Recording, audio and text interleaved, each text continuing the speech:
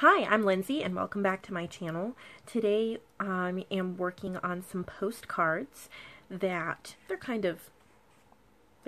like this, okay? They could either be put into a junk journal. That's why I put this stamp on it, just like a rubber stamp. It's actually a clear acrylic lawn fawn stamp from this collection here. But you could leave that off and put a real stamp and actually send it in the mail because it is the right dimensions.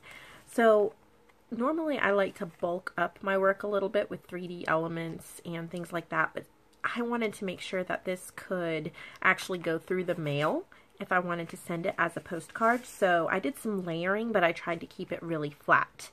So I thought that we would make one together, and I'll just show you quickly how I did it. I took an 8.5 by 11 sheet of blue cardstock and I cut it into 4 equal pieces.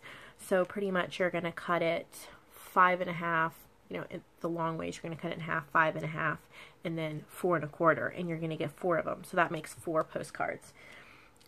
So then all I did was round the corners. That isn't necessary, of course, but I like the look of rounded corners. So I rounded the corners. To add a little extra color, I took a very light pink ink. This is just barely visible.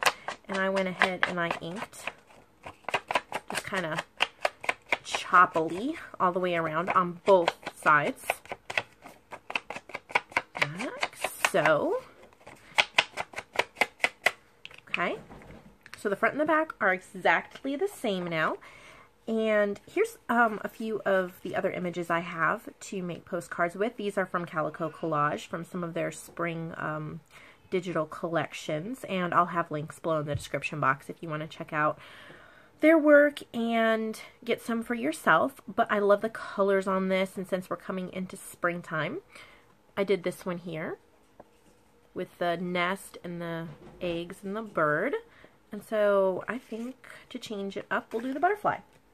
I just grabbed some washi from my stash that I thought rather coordinated, and this time I'll do the picture. See, I did the picture here on the right, and I did my lettering on the left, but this time I'm going to do it on the left and my lettering on the right, just to show you it's so easy to change things up. Pretty much I can't talk. With my washi, I just randomly pulled off different sizes and I layered them. That way it kind of made a background and it stuck out. They all kind of coordinate. And I thought they went well with these images. Pretty much just go all the way down. And I grabbed a couple of the skinny washi too, so that, and also this one is a thicker one. Some of the skinny washi, I can't find the end on this one. Why can't I find the end? There it is. Some of the skinny washi, so we had different widths, just to add more interest. And this one even has words on it. It says important. Now, they didn't even show up barely. I think the T is sticking off in that other one. But, there we go. Let me...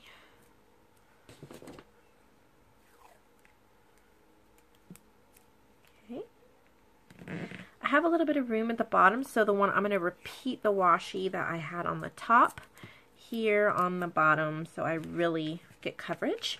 Okay. Then I'm going to take my glue and glue the image down.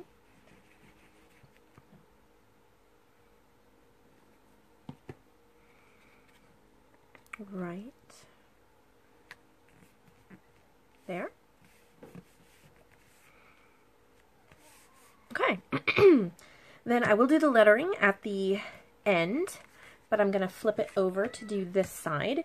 And pretty much all I did, I took another piece of paper just for a straight line, pretty much halfway through.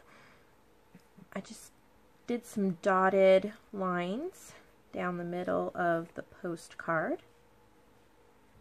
And then for the address, I did 4 lines This does not have to be perfect or even. I think it kind of adds to the charm of it if it is not.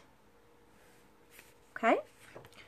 And then from the stamp collection, let me move my washi out of the way. From the stamp collection, this is Lawn Fawn You've Got Mail. Okay. I used the postage stamp one on a clear acrylic block, some black ink.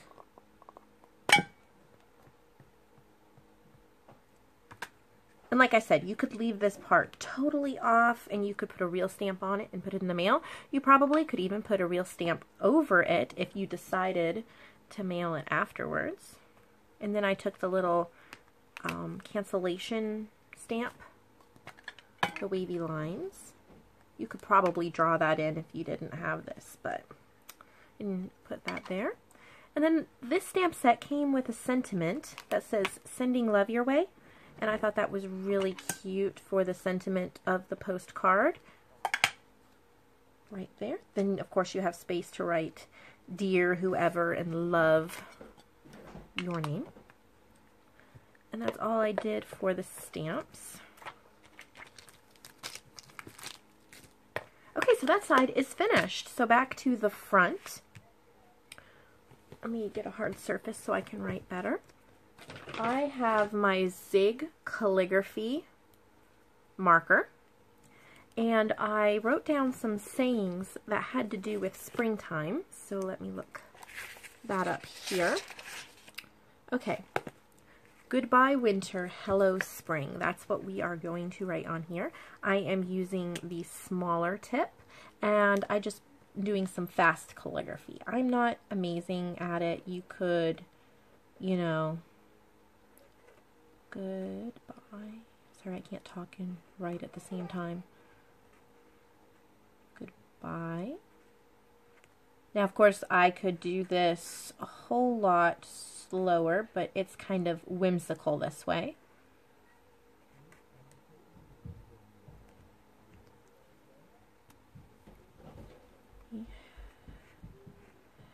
Hello, spring.